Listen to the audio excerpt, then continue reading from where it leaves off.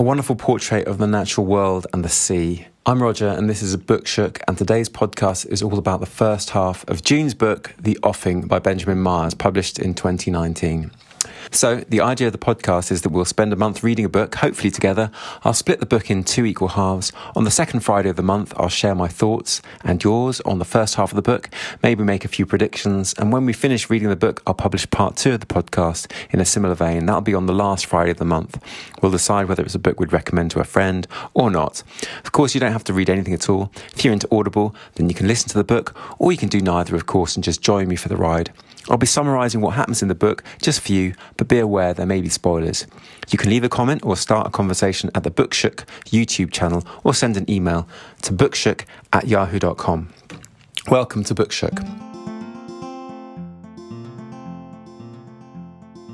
So, I've read up to the end of chapter 6, that's page 132, which is just over halfway. We start off with an old man reminiscing that he's going to tell a story.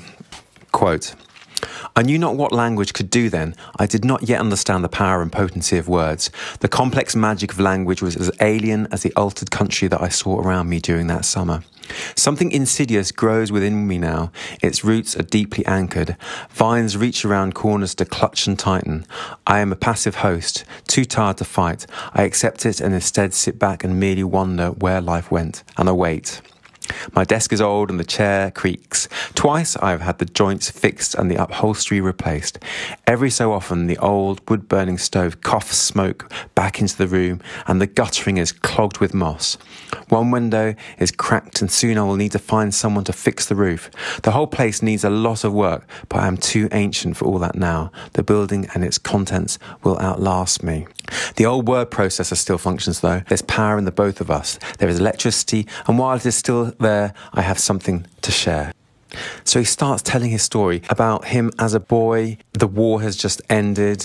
Quote, "I was 16 and free and hungry for food, as we all were. The shortage continued for many years, yet my appetite was for more than the merely edible. To those blessed with the gift of living, it seemed as if the present moment was a precious empty vessel waiting to be filled with experience."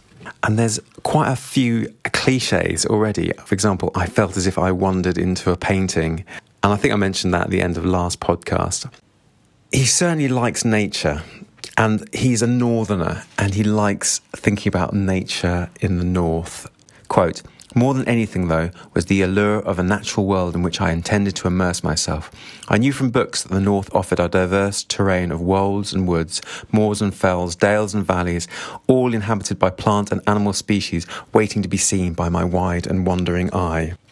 He then talks of where he sleeps and how he eats. Quote, "I headed south, logging and lambing, droving and driving, chopping and chipping." Wow, look at all that alliteration. Also has something quite interesting called polysyntton, when you've got all those ands in a row.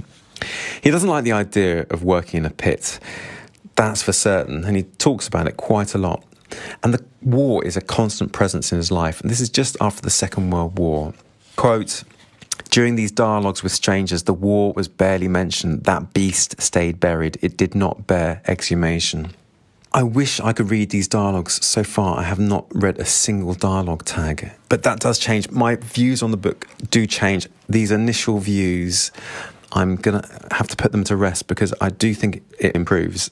He heads for the sea, Whitby, and finds some downed planes. Quote, "It felt as if the bomber had only come down minutes earlier in a spiralling descent over the irregular checkerboard fields of a foreign land, smoke trailing, death rising up to greet its hurriedly praying pilot. One more victim in the mad folly dance of conflict.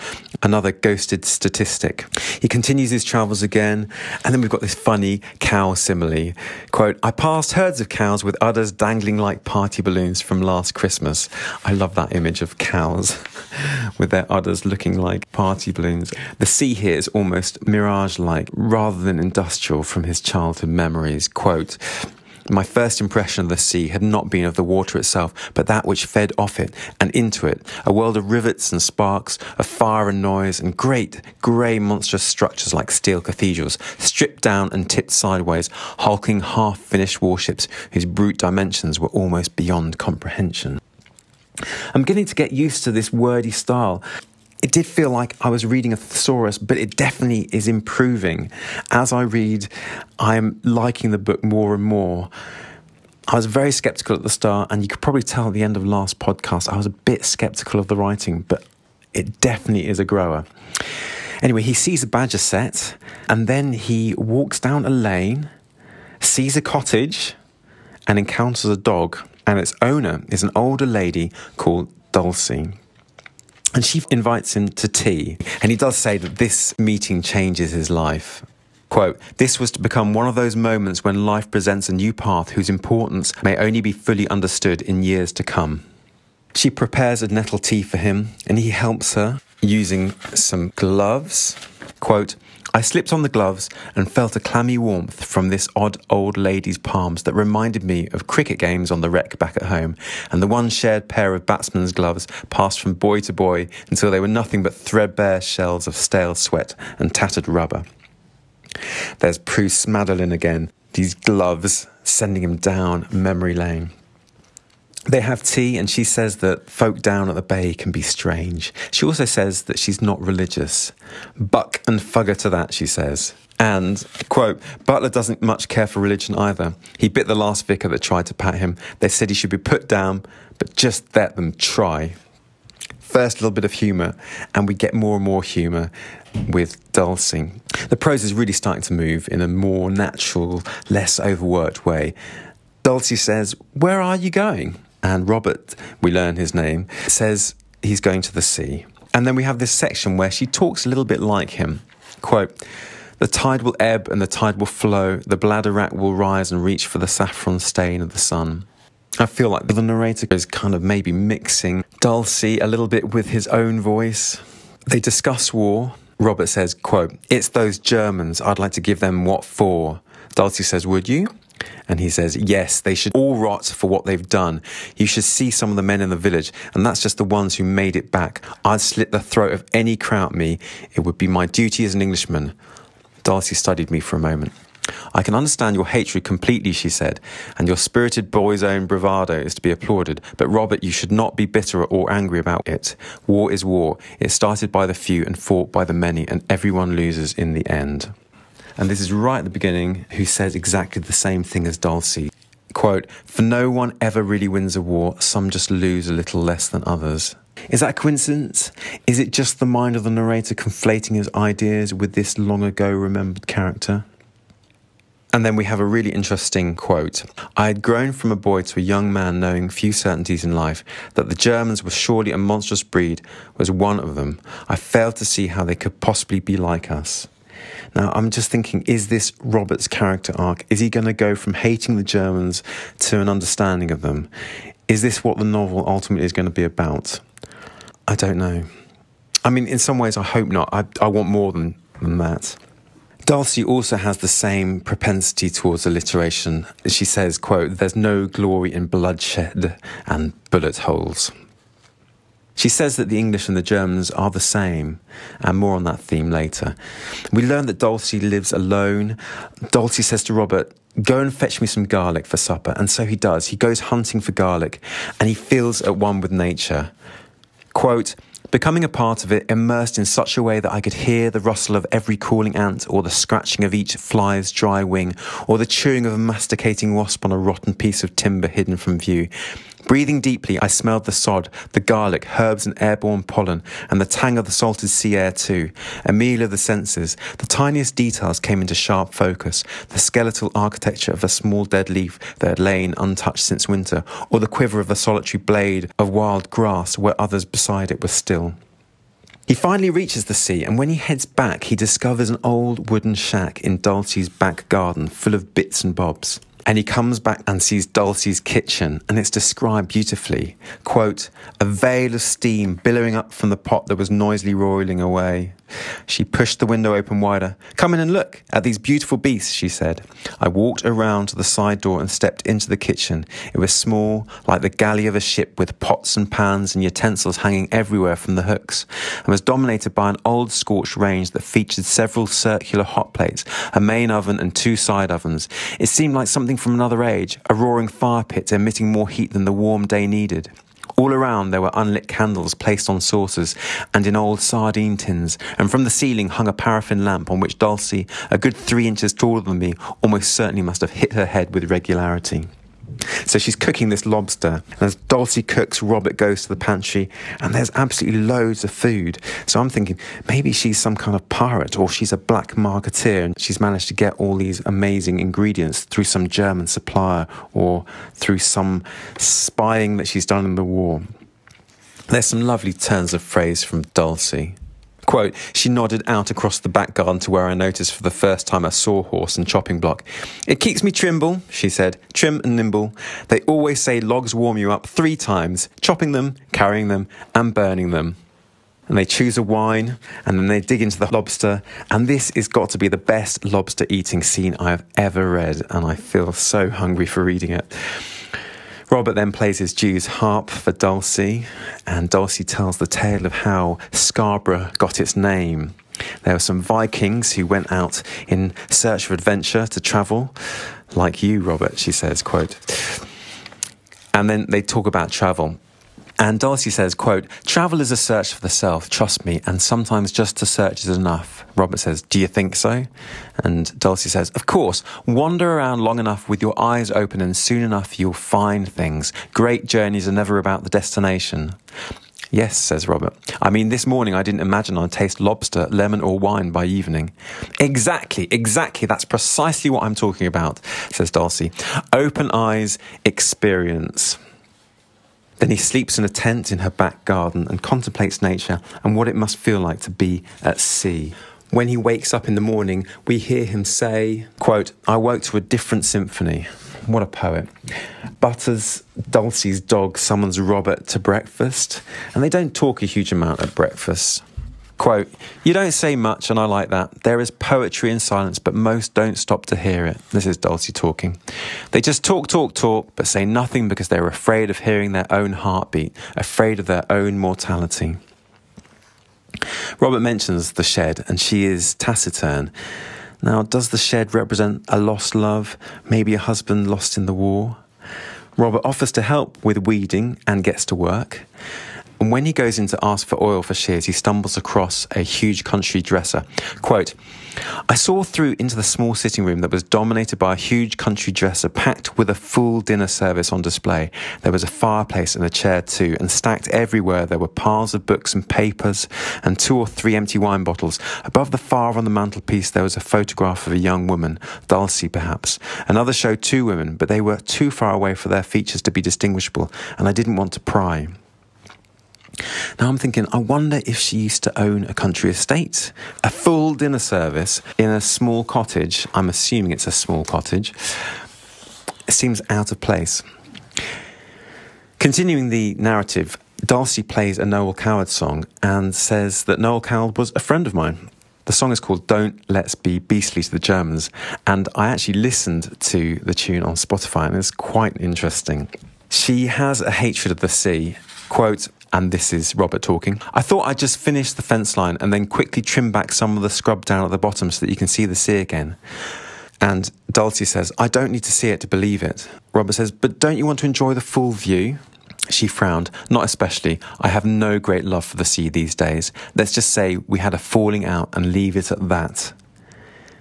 So if she did have a husband, was her husband killed in the Navy perhaps? Robert takes Butters the dog for a walk, and then he carries on working and has a bit of a snooze. Then he goes back to the house for fish and chips. Dulcie and he have a little chat. She says that she's concerned there will be another war. He says that he's 16 and she says that's so young. Robert doesn't want to work 6 days a week in the pit like his father. Dulcie describes the horse in the square where Robert lives and the tale of the sculptor Raphael Monte, and it's a good metaphor for the war, and I'll talk about that later. Dulcie is concerned for young Robert's future. She says, have you considered university? So this is really the second big question of the novel. Will Robert escape his destiny that is set in coal and become educated? I think because he's writing such a detailed and wordy account that he does end up at university or become educated. But he does say, folk like me don't go to university. She asks him, have you read any books? And he says, I like the 39 Steps. And she says, oh, I knew Buchan, the author. He also says that he didn't particularly enjoy Romeo and Juliet. And Dulcie reacts with some derision. Quote, that's not poetry, she said. That's archaic drama written to be performed on theatre stages, not read aloud in stuffy classrooms. Presented incorrectly and out of context, it will put you off for life. But a good poem shucks the oyster shell of one's mind to reveal the pearl within. It gives words to those feelings whose definitions are forever beyond the reach of verbal articulation. Bill Shaky has his moments. Robert says, the bits they made us read were boring. It made no sense to me. It was like a foreign language. And Dulcie says, then they were making you read the wrong ones. The wrong ones, I say, and that's nothing short of a tragedy in itself. What you need is poetry you can relate to. Everything you've ever felt has been experienced by another human being before you. You may not think so, but it's true. That is what poetry is. It exists to remind us of this very fact. Poetry is mankind's way of saying that we are not entirely alone in the world. It offers a voice of comfort to resonate down through the ages, like a lone foghorn's mournful call in the nautical light. Poetry is a stepladder between the centuries, from ancient Greece to tomorrow afternoon. She also says you must read D.H. Lawrence. Quote, the animal within and the world without, that is what he writes about best. She drops a load of her books onto the kitchen table for him to take away. She says she knew Lawrence in New Mexico, and she says, let Lawrence be an inspiration. Quote, we must fight to make the world a more livable, colourful and exciting place. Lord knows it's needed now more than ever. No one starts wars when they are fulfilled. That much is certain, and the pursuit of personal freedom can now be viewed as a radical act. And that is my point, Robert. You must live your life exactly how you wish to, not for anyone else. We are on the cusp of great changes, trust me.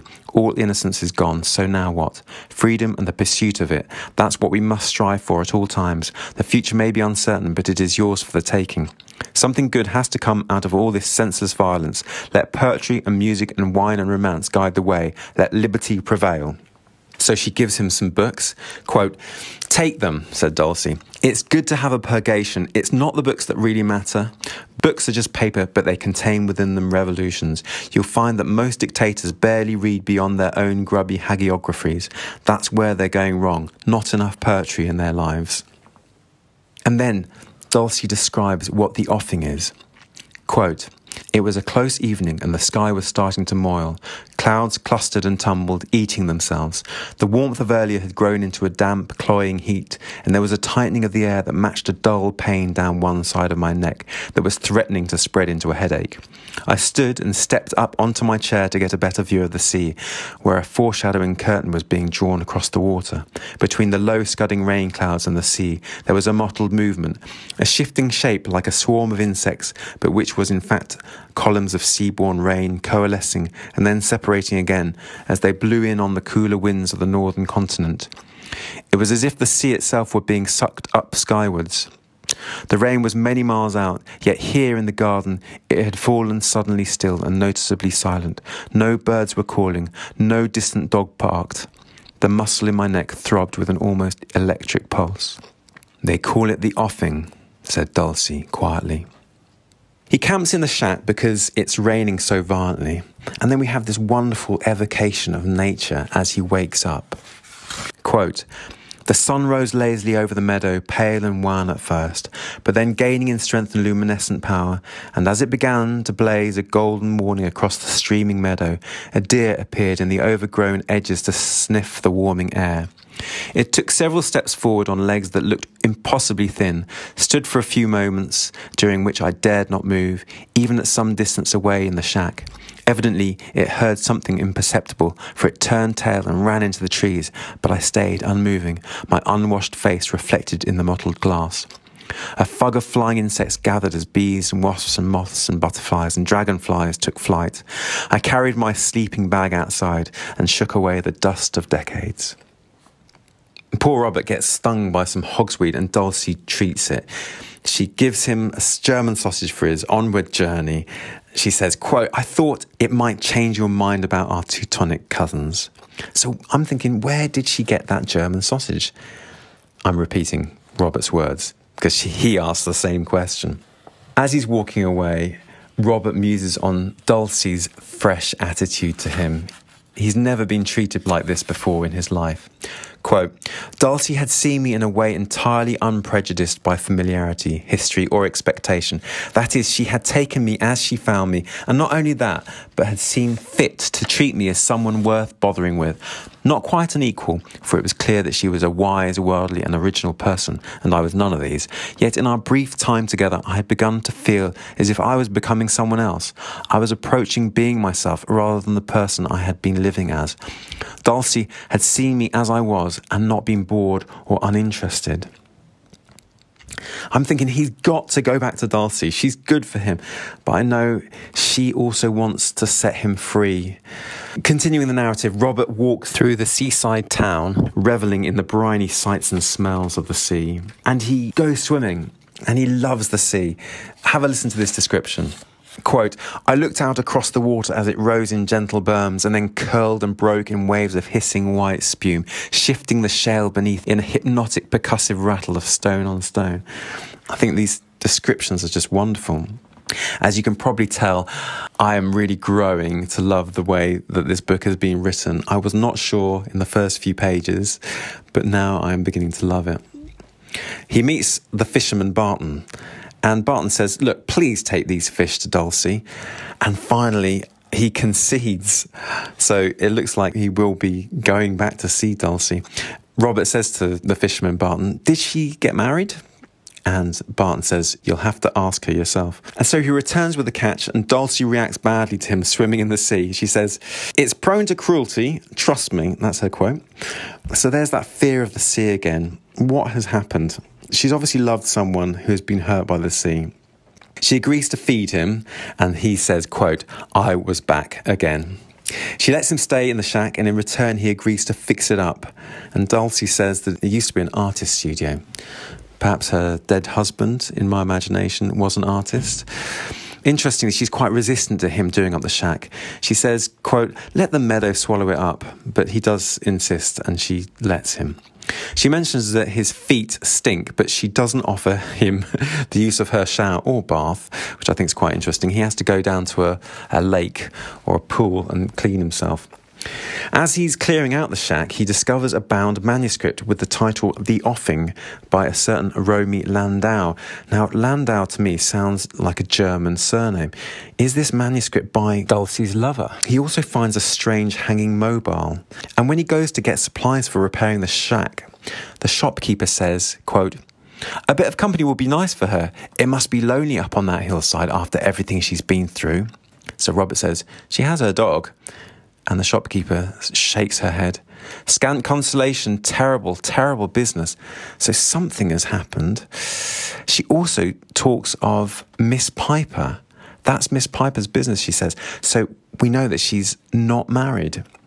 As he's going back to Darcy's, he goes via a churchyard, and inside he notices a young lady holding the folded cap of a soldier. And he also discovers these strange mobiles hanging in the church that he discovered in the shack. So there we have it, the end of the first part. And there's so many questions that I want to ask about this. So the first is, what is Darcy hiding? The shed upset her. She knows Lawrence, she knows Noel Coward. Her father knew Buchan, so she has something in her family history. She knows a lot of people. And what is her link with Germany? She got hold of that German sausage and she is sympathetic. And then we've got the strange hanging mobile. Is that some symbol of the dead soldiers, perhaps? And who was the, quote, not old lady in the church? Then will Robert end up going to university? Will he escape the pit life? I'm pretty certain that that's going to happen, but how he will do it, that's an interesting question that hopefully will be answered in the second part of the book. I want to discuss a few ideas that really cropped up in the book. The first is nature, and the poetic descriptions of nature are all the way throughout this first half. He's quite taxonomical sometimes in the way he describes nature. Have a listen to this. Quote, I followed the sight line to where she was pointing and carefully picked my way down through the meadow. It was deep with weeds. Within 20 paces in any direction, I counted balsam, rackwort, nipplewort, knotweed, bindweed, chickweed, aster, nettles, brambles, burdock, cleavers, thistles of various sizes, some sprouting to shin height. I recognised other plants too, sedge, valerian, foxglove and harebells, as well as the usual abundance of dandelions and all manner of wildflowers such as ox-eye daisy, flax and roseroot. It was remarkable how many different species had made their way to the wild meadow, and all vying for the same small patch of sky. And then in Dulcie's pantry, he says, quote, I saw apples, carrots, potatoes, kale, celery, spring onions. Also, war is a constant theme throughout the first half. The futility of war, the fact that there are no winners, and that we must be sympathetic with our enemy, in this case, the Germans. Dulcie also makes a point that it's very much a male-driven idea, the idea of war. We also have an interesting metaphor with Monty's horse on the power of population. It really shows how wars are started, the blind leading the blind. In this case, blind man leading blind Monty. It's nothing to do with what is actually needed in the physical world. For example, the tongue is there, the horse is fine. The story articulates the will of the masses who want war.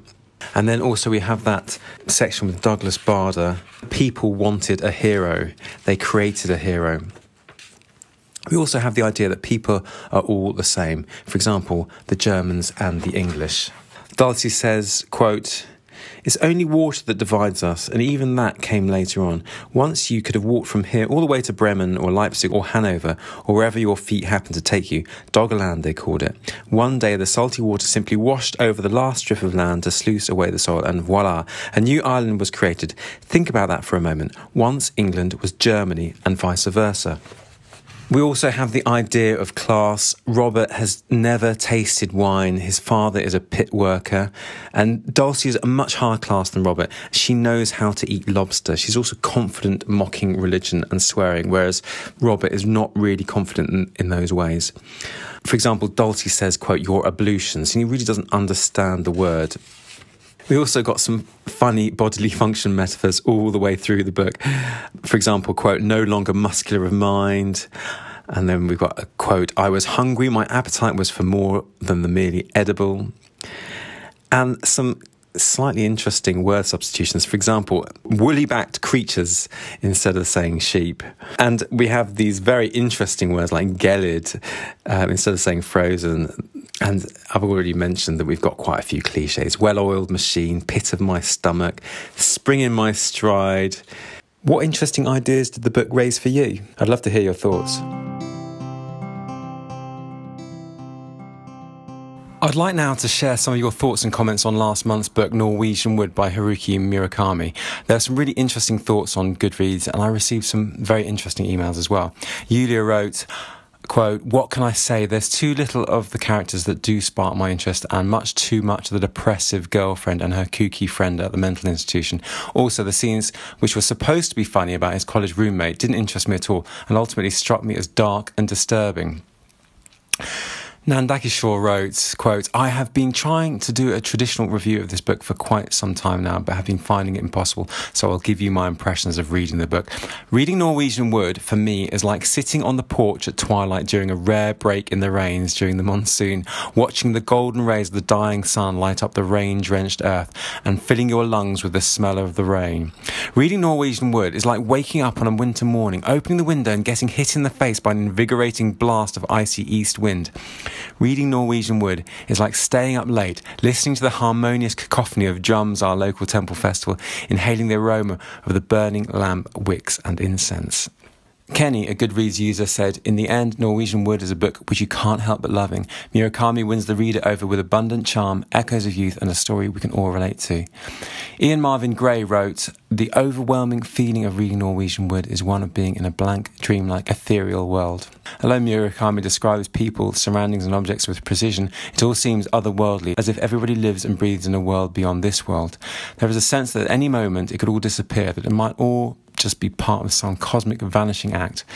Even if we make it through, we might turn around and discover that some of our friends haven't been so lucky. Thanks very much for listening. If you have any questions or comments, I'd love to hear them. Email bookshook@yahoo.com or leave a comment at the Bookshook YouTube channel. I'd also love suggestions for future books to read together. Maybe there's been one sitting on your shelf for ages which you haven't got around to reading and you just need that push to get started. Talking of next books, after I publish part 2 of The Offing in 2 weeks, that's the 25th of June, July's podcast will be all about Clara and the Sun by Kazuo Ishiguro. So get that one at the ready if you can. Anyway, I look forward to discussing the final part of The Offing in 2 weeks. See you then.